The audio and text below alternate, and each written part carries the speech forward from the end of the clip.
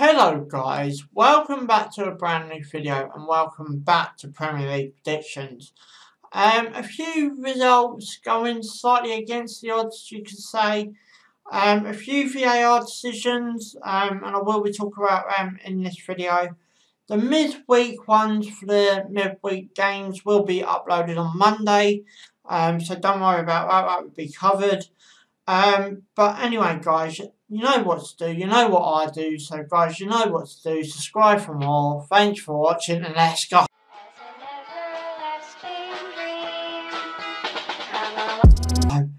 So the first one is Newcastle vs Manchester City. Newcastle losing 2-0 away from home against Aston Villa. Manchester City beating Chelsea 2-1 at home. Disappointing Newcastle day. Didn't really turn up, like I have been the past couple of weeks.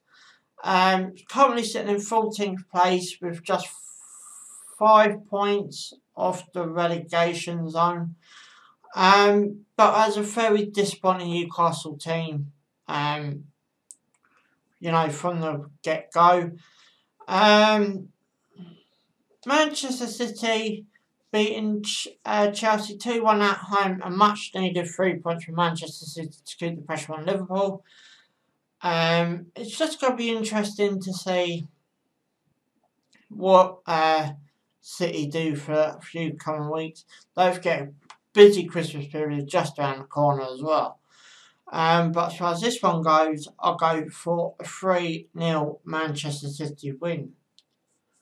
My next one is Burnley versus Crystal Palace. Burnley beating Watford 3-0 away from home. Crystal Palace beating Liverpool 2-1. Losing 2-1 at home to Liverpool. Right, I want to talk about this Crystal Palace game. You shouldn't, obviously, if you know the content on my channel, you know I'm from Brighton, you know I support them. But when I do this from a neutral point of view. I always have said that. That Crystal Palace goal was ruled out by VAR. I find that an absolute joke. I've seen it. What I don't like about that particular goal being ruled out is there's a slight tub in the back, and because I can't remember what Liverpool player it was, jumped up in the air and fell to the ground, they gave a foul. Come on, Premier League. Come on, the match officials behind the screen. Start doing your job. But I found that's very harshly done by Crystal Palace. Probably deserve a point out of that. But obviously walking away with none. But yeah, I think that was a unfair goal disallowed. I think that should have stood. Because all you're going to see roughly now is players jumping in the air and then falling over and then basically getting a foul for it. That's the way it's going in Premier League, so, until you sort it out, this is what we're looking at. But as far as this result goes, I'll go for a 2-0 Burnley win. My next one is Chelsea versus West Ham. Chelsea losing 2-1 away from home to Manchester City. West Ham losing 3-2 at home to Tottenham Hotspur. A great 3 points. Wrong team. Disappointing day for West Ham. It's really hard on West Ham. Just 3 points out of the relegation zone. But West Ham confused me slightly because West Ham has such a good start this season. And, they just gone tumbling down. Excuse me. But Chelsea, on the other hand, you know, still losing, but I think Chelsea go win this weekend and go with a 2-0 Chelsea win. My next one is Liverpool versus Brighton. Brighton loses 2-0 at home to Leicester City. Liverpool beating Crystal Palace 2-1 away from home. Right. Now, I'm going to talk about this VAR decision in the Brighton game. Right. We all know that infringements in the box have been stopped. Fair enough. We all know that rebounds have been stopped. Fair enough.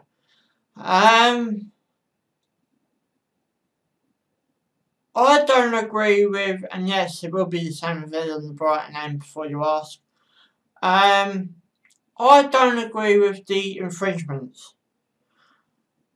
Right, let me explain just in case you ain't seen it. The Leicester player and the Brighton player infringed the box before the penalty was taken.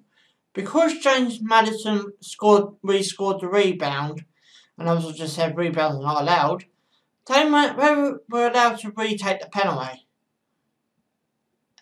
So, Premier League, what you're basically saying is, let's just say, I don't know, Bournemouth had a penalty against Leicester, per se, and you saw, let's say it's a Bournemouth penalty, so a Leicester player infringed the box, so a Bournemouth player infringed it as well.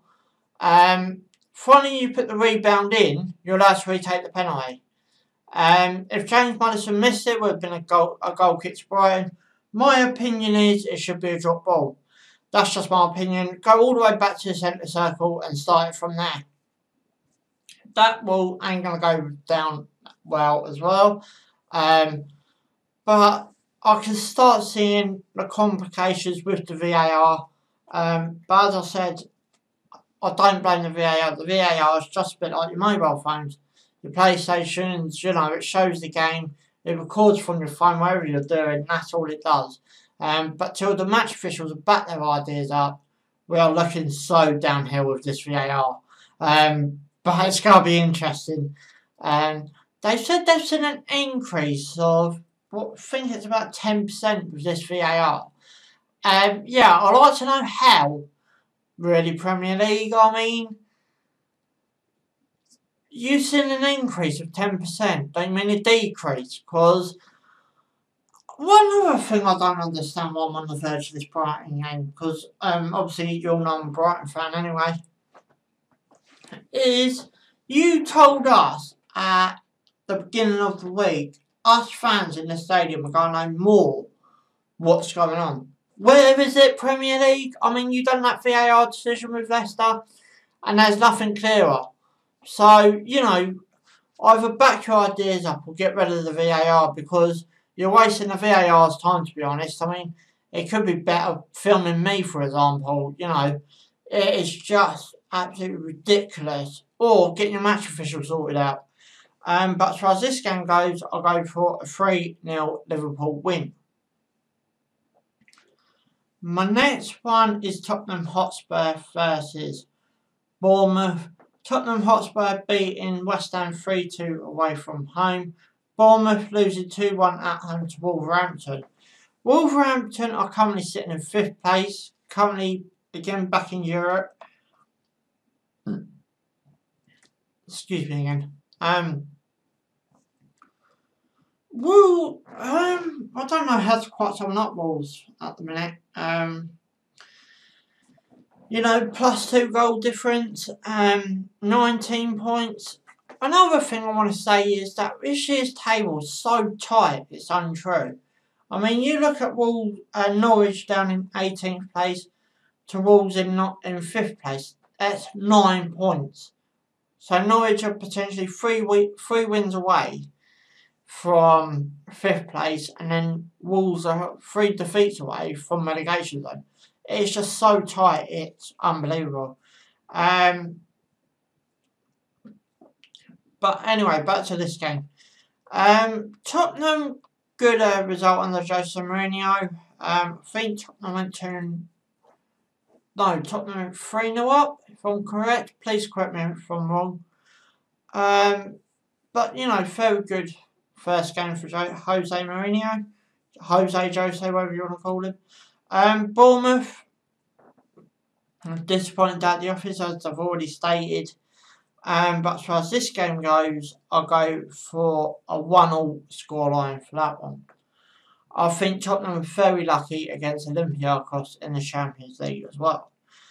My next one is Southampton versus Watford. A relegation dogfight already this season. Southampton 2-2 away to Arsenal. Sorry. Watford losing 3-0 at home to Burnley. Southampton went 2-1 up in that game as well. The likes of basically Southampton doing that and, you know, coming disappointed away with a point at the Emirates. Now, no disrespect to Southampton, that just shows how poor Arsenal are, in my opinion. But as far as this game goes, I'll go for a 1-0 Southampton win. My next one is Norwich versus Arsenal. Arsenal 2-2 at home to Southampton. Norwich beating Everton 2-0 away from home. Everton are another team low in confidence. I'll speak a bit more about that when I get to their fixture. Excuse me. But, you know, you look at this game, Norwich and Arsenal, and you're basically saying, you know, Norwich did lose to Brighton the previous, I don't think that's the previous week, so. Anyway, Norwich lose a couple of games previous and they got to pick up a result like that against Everton. Yeah, again, it shows.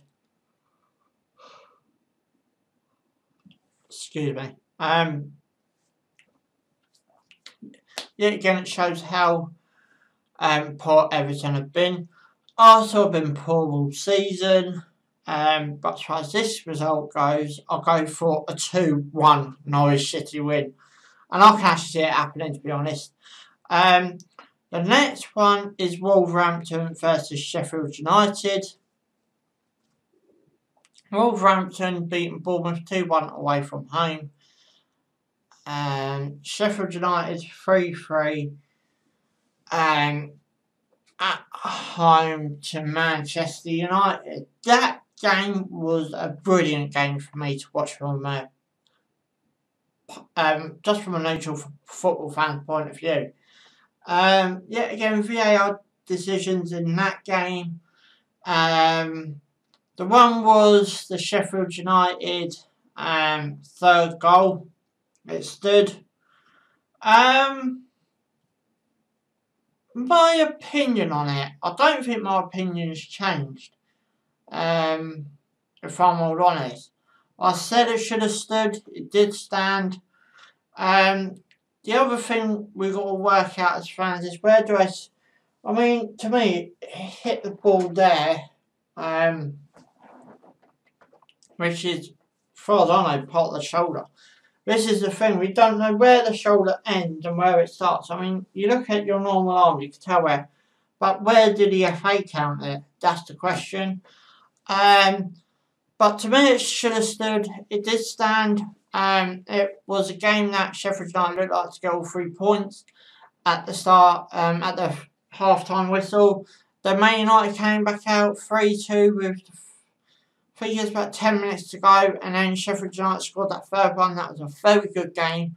I did enjoy it. I will enjoy more football this weekend as well. But, you know, it's going to be a very interesting game between these top two, which I'm going to go for a 1-1 scoreline for that one. My next one is Leicester versus Everton. Leicester beating Brighton 2-0 away from home. Everton losing 2-0 at home to Norwich City. I spoke about the VAR, that decision. I ain't got to talk about it again. All I am going to say is, yes, I was at that Brighton Leicester game, and to me, Leicester deserve all 3 points. I've always summoned a game up with the 90 minutes. I don't agree with, if one team comes out and plays 45 minutes of great football and then 45 minutes of boring, and vice versa for the other team, it should be a draw. I know sometimes it don't work out like that, but I think until the Premier League and the FA tighten up on this VAR, decide what's wrong. I mean, if I was part of the FA or the Premier League, I'll rip up the rule book and rewrite it, because there are so many rules. Another rule that I've barely seen this season is the player's supposed to leave the closest side of the field. I've seen that once in 13 Premier League games. Now, to me, how many subs get made a game? Every game? So, why ain't the subs leaving the club? I mean, there's so many rules that the Premier League have brought in and basically just said, no, we're not doing that. No, we're not doing that. No, that's handball. I mean, as I said, I don't blame it on the VAR, but I do blame it on the match officials and the referees and everything else. But until they sort it out, this is what we're looking at. But as far as this result goes, I'll go for a 2-0 Leicester City win. My last one for this weekend, and it very much should be an interesting game, a bit of a derby if you like, is Manchester United versus Aston Villa. United 3-3 against Sheffield United away from home. Villa beating Newcastle 2-0 at home. This is going to be an interesting game for a load of different perspectives and opinions. Man United do well at Old Trafford. Suppose they got to, because they ain't doing it away as much as they probably would like. Villa can play well away from home, but then can also, play, a bit iffy away from home. But as far as this result goes, I'll go for a 2-1 Manchester United win. But anyway, guys, you know what to do. Give us a big thumbs up if you enjoy it. Subscribe for more. Thanks for watching. Ciao for now.